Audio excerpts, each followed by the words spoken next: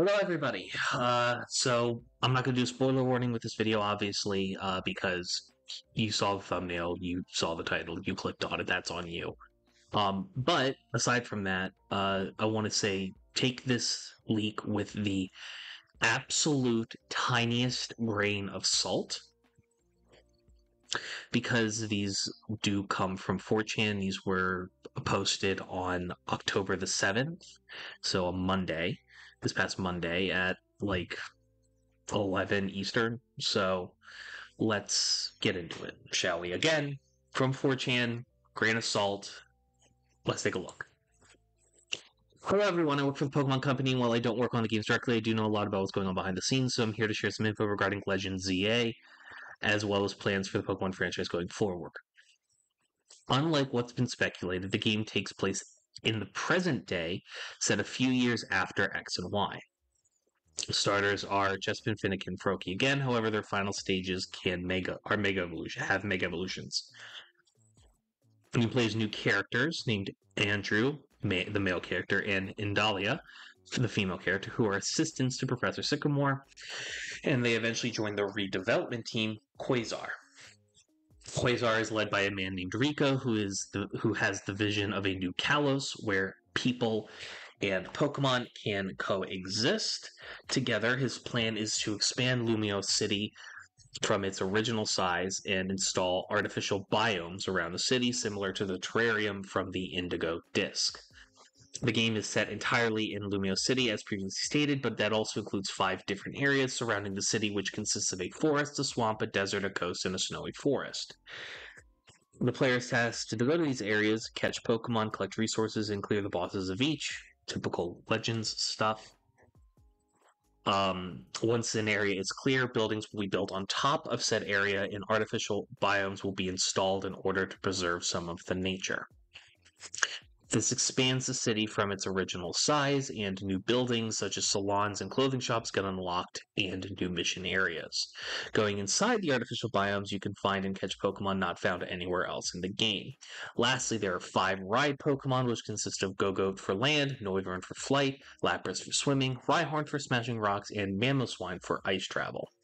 Characters from X and Y all make a return, including gym leaders and your rivals who are older and have careers. Characters from other games such as Looker, Emmet, and others may also appear. To mark the return of Mega Evolution, 31 new Megas are introduced, spanning all the different generations. The ones with typings near their names, they have brand new typings. Mega Nidoqueen and Nidoking, Mega Machamp, Mega Lapras, Mega Dragonite. I don't know how they're going to make it's going to be Dragonite Night? Dragonite Night? I don't know, whatever. Gen 2 has Mega Crobat, Mega Slowking, Mega Miltank. Gen 3 has Mega Flygon. When I saw Mega Flygon, that was the first indicator to me that kind of like felt like this could be bait, because everything so far sounded somewhat plausible to a degree. But Mega Flygon is a giant red flag. Mega Milotic is a water fairy. Mega Staraptor is fighting flying, that would track. Mega Luxray is electric dark, that also would track. Mega Roserade, Mega Weavile, Yen Mega is now Bug Dragon, and Mega Frostlass. Mega Crocodile, Mega Chandelure, Mega Haxorus is Dragon Steel, that makes sense. Mega Volcarona, that sounds terrifying. Mega Tesserina, Grass Fighting, that makes sense. Mega Mimikyu, Mega Corviknight, Mega Chatricity, Mega Amarouge, Cerulean Edge, Tinkaton, and Mega Kingambit. On top of this, every Mega introduced in X and Y and Omega Ruby Alpha Sapphire will return, including the Hoenn starters, Mewtwo, Latios, Latias, and Rayquaza. Each of them are linked to side quests in order to unlock them. Steven Stone from Ruby and Sapphire assigns you a task to capture Latios and Latias, where he gives you their Mega Stones upon completion. Xana from Oros returns to seek help in capturing Rayquaza and will teach a Dragon Ascent upon capture.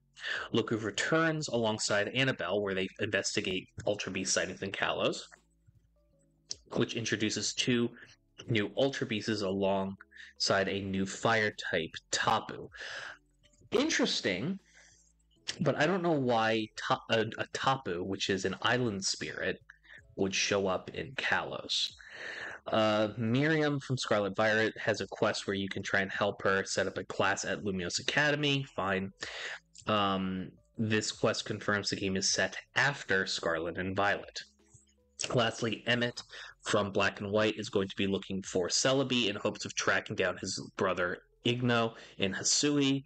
The mission ends with Celebi sending Emmett back to the past and to Hisui, and you can get to keep Celebi as a reward. Out of all of this, that is one of the few things that I really hope is true.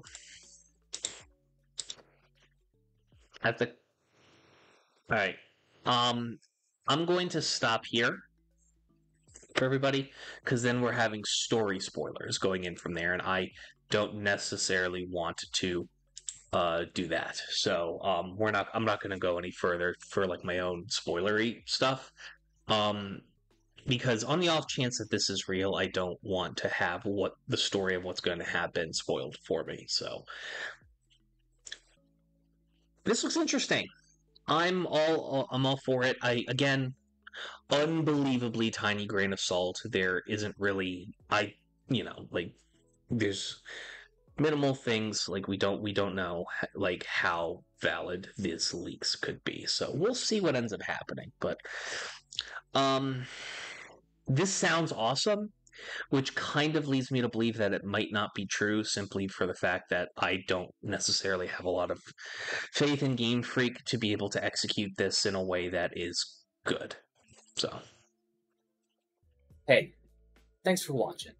If you want to talk to me outside of this video, outside of live streams, or just join the community and be a part of it, you can do so at himedia.gg/discord. Discord links there. We'd love to have you. And given the financial situation of the economy right now, I know this is a tall ask, but if you have the scratch to spare, please consider donating and becoming a supporter at himedia.gg/tip.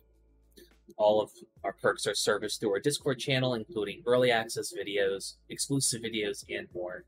Your generosity is a blessing, and $1 a month is a boon to my mental health. Thank you so very much for watching. I appreciate you, and have a great day.